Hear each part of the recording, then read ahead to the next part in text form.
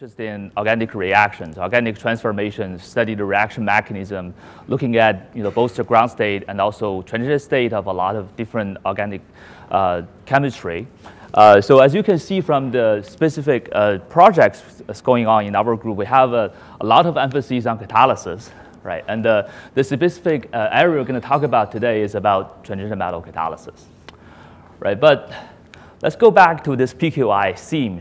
I realize the theme here is we should talk about quantum challenges, right? So I think I would probably just spend the next 15 minutes or so to tell you a little bit about what are the challenges to apply quantum mechanics in studying organic reaction mechanisms, and a little bit about our solutions to those challenges.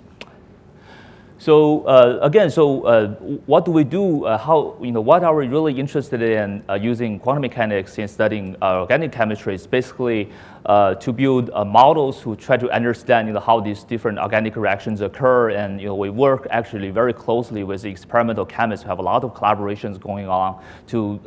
The goal is to try to get better understanding of these organic transformations and try to get newer reagents and catalysts for more efficient organic transformations.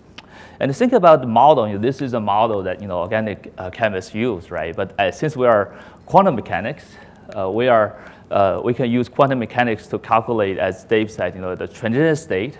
To first look at the structure of these states, and then look at how the structure will affect its energy, its stability, its reactivity, and various different processes. So the approach, we solve this problem is, again, so we start everything from quantum mechanics, and actually most of the using density functional theory methods. But really, we have to start in many cases, by looking at the reaction mechanisms, and then we can apply what we have learned about how these reactions occur to further develop models to understand reactivity and selectivity problems in organic transformations.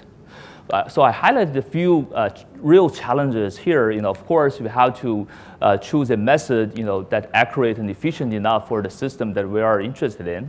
But instead, I think today I'm going to focus a little bit more in terms of the more applied side of the challenges, which are once we have a efficiently accurate method, but there are still challenges in terms of this, the exact applications, in terms of how do you really elucidate the large number of potential pathways in these organic transformations. And then, let's say, once we figure out how the reaction occur, how do you really build this reasonable, chemically meaningful model that can, experimental chemists can use and to develop better chemistry. So I'm going to tell you a few examples that we are looking at in this organic transformations. So these specific types of transformation involve the conversion of a carbon-hydrogen and carbon-carbon bond, and sometimes carbon-carbon double bond, into functionalized products.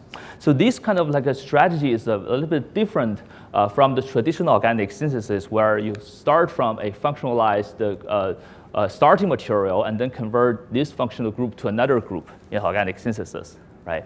But there is clear advantages you can see by using this readily available starting materials. You take less steps, and you generated also much less chemical waste through these processes. So in terms of the mechanism, if you have a transition metal catalyst present, even though there are like hundreds of these transformations reported, there are essentially like new reactions reported in the literature on a daily basis. But most of these processes involve these very common processes. So you can think about like a two-step strategy for this for all of these transformations to occur.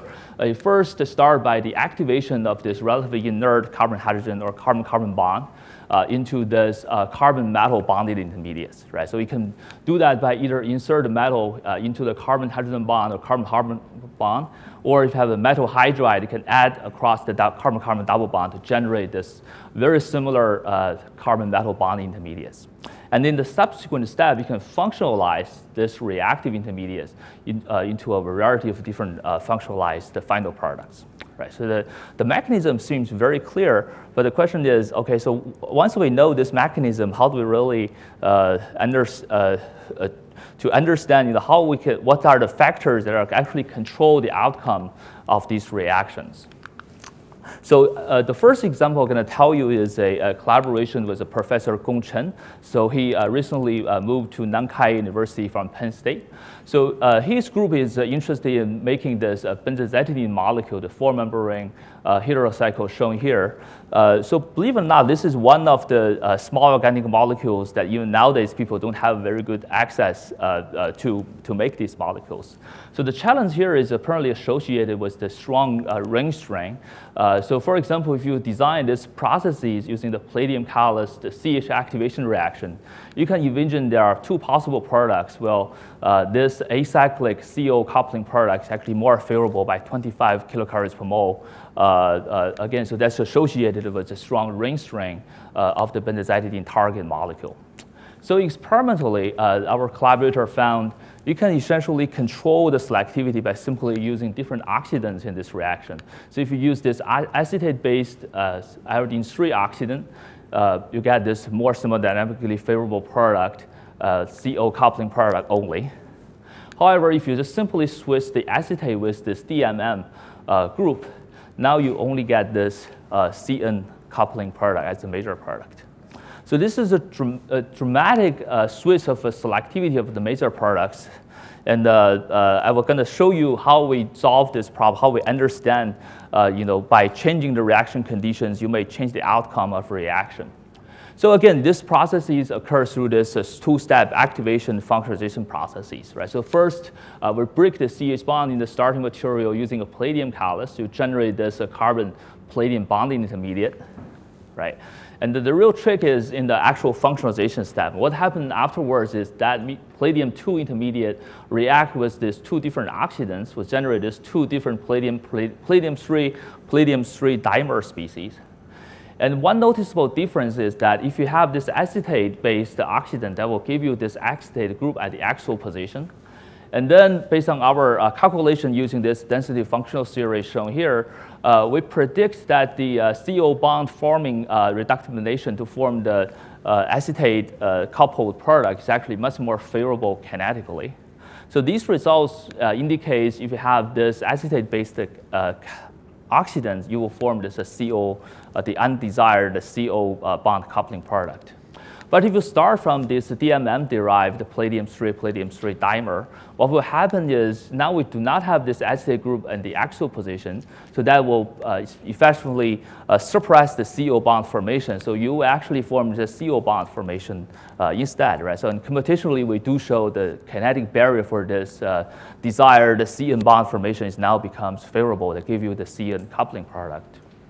And I want to show you this example. Basically, I want to give you some idea about what are the possible factors that will dramatically affect the outcome of a reaction. And also, this looks like there are only 4 numbers shown here, right? But there are actually a lot of chemical intuition in this because we have to somehow understand how this whole process going on. Why we kind of like propose this weird-looking palladium-3 dimer. And to cut the long story short, basically a lot of these insights are actually from many previous mechanistic studies from both computation and the experiments.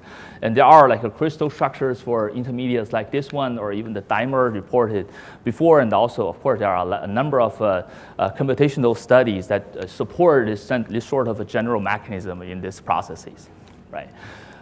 But let's say if you have a relatively new reaction where the mechanism is not so clear, how do we solve a problem like that? Right? So in another collaboration with Guangbin Dong at the University of Texas, Austin, so now we're looking at this carbon-carbon bond activation reaction. So in this particular transformation, the metal catalyst will cleave this highlighted carbon-carbon bond in this 4-member ring, and then we'll insert this olefin into this 4-member ring to form a more complex bicyclic product. So if you want to propose a mechanism, you can kind of like follow this activation functionalization approach to generate this carbon-metal bond intermediate. So that looks pretty straightforward, right? But if you really consider all the mechanistic possibilities, the scenario is much more complicated. You can, starting from the starting material, there are multiple pathways will give you a different type of intermediate, give you the final product, right? So again, so this is really the first time that people have actually done mechanistic study on this particular transformation. And what we learned from that from our computational study is that the actual reaction does not occur from the direct cleavage of this highlighted bond. It rather occurs from the cleavage of another carbon-carbon bond, and then isomerization, and then further functionalization. So it's actually more complex, the mechanism, more complex than what people have thought before. So the real picture for a catalytic reaction is something like this. So basically, starting from the reactant to a product, we have to really undergo a large number of transformations. We have to investigate a large number of transition states and the intermediates. Remember, there are multiple possibilities, right? So there's really a lot of work. And people are wondering, OK, so why do you guys waste so much computer time to figure out the mechanism, right? But I would say the real insight from this is, instead of this very complex picture, remember, everything we want to get is a very simple model for organic chemists, right? So now we can just look at this two particular structure, identify that, OK, so one of these is the resting state of this reaction. The other is the redetermining transition state. And then we can just calculate the energy difference of these two particular structures that will allow us to predict the overall barrier of this transformation.